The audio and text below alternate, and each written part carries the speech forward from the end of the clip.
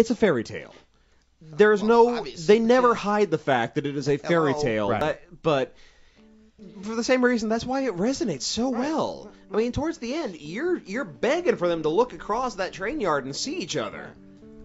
No, that's true. It is completely one. And it's, I think, the moments that are like dirty and ugly make it shocking. But you know what? Go back and watch Snow White or something. There's some freaky shit in the earliest fairy tales. Exactly. Read the original Grimm's fairy tales. That's some fucked up shit.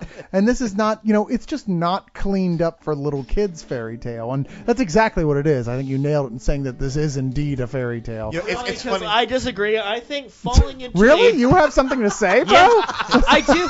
I really think that I don't know. I'm going out on a limb here and saying that falling into a pool of shit is not really with the fairy tale climb. And I will agree that was the one moment I went, I what know the hell there are lots was of that? moments. The one where he's being interviewed by the chief of police and being threatened with being incarcerated might take that away from the fairy tale mode. Well, in an American thing is, sense. one of my best friends in the whole world lived in Bangalore, India for 3 years. And now he's dead. And he fell into a pool of shit and was interviewed by police. He came back and saw Slumdog Millionaire. I swear to God, he's like, well, that's fine if you look at the Epcot Center in India. Exactly. He was like, that's like India. He said that was like Disneyland compared to what India is really like. It was India, directed by an English guy, and it was the fairy tale version, and it's weird because you can't fault it for being like Bollywood, because it's nothing like Bollywood, because Bollywood is all fantasy. Did you really hate this film? I can't figure out why you would hate it. Like, it sounds like you hate it, and I cannot figure out why anyone would. I don't hate it. I was just like, when it won the Best Picture Oscar, I was like, really? Okay. You know more than anyone to not take the Oscars seriously at all on that level, or let it affect your you're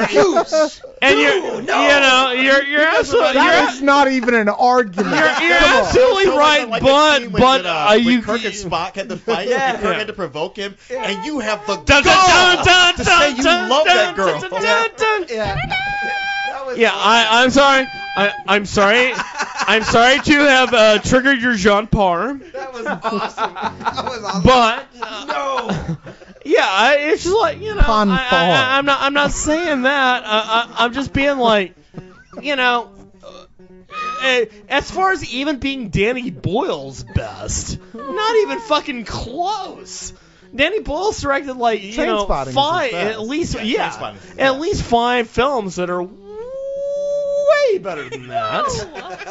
And I'm just like,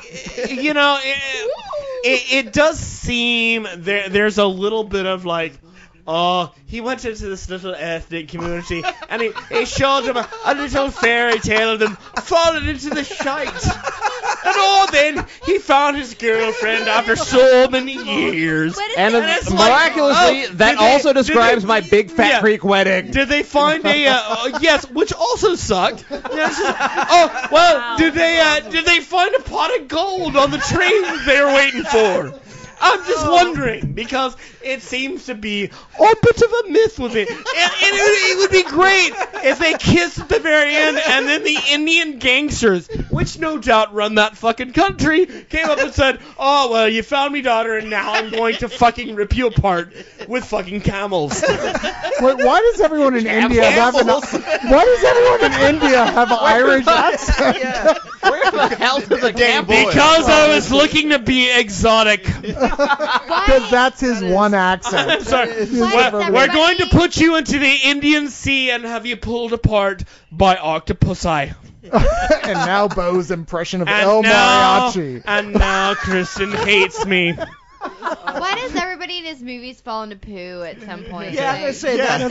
Why is that going to be like a theme of your film? He does, Trainspotting's a great movie, but like the part of that I had to like see it again. Because Negroes can't have toilets. Was him swimming in a toilet. I was like, that was that thing that almost made me leave the theater. I was like, dude, that guy is climbing into a filthy toilet. My date almost threw up in the I don't want to see that. Seriously. Yeah. Thank you. Yeah, but for some reason you're right. He wants to do poo, and that's you know what? The part. But he doesn't. He used used to be perfectly satisfied with murdering people and putting them in between the floorboards of Scottish flats.